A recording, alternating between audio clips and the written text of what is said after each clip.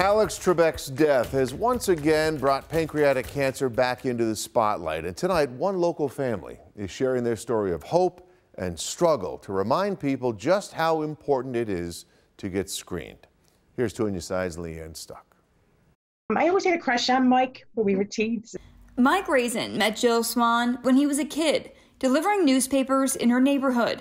The two started dating after high school and have been together ever since. I love Mike dearly. Mike is a fighter. I tell Mike every day, you have a tremendous amount of guts. Stick it up and do what you do. Back in January, Mike was diagnosed with stage 4 pancreatic cancer at just 42 years old. They gave me probably 2 years to live. Roswell Park Cancer Institute oncologist Dr. Renuka Iyer said late-stage diagnosis of pancreatic cancer is very common.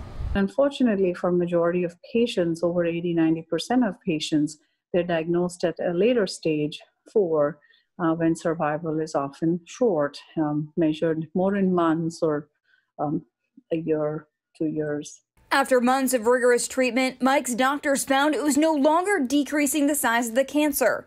He recently started a new treatment path. And the second treatment's really taking my wind away. It's not going as good.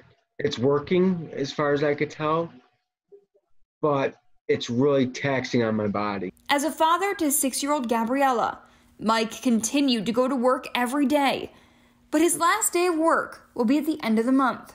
As he continues to battle for his life, and I refuse to just give up.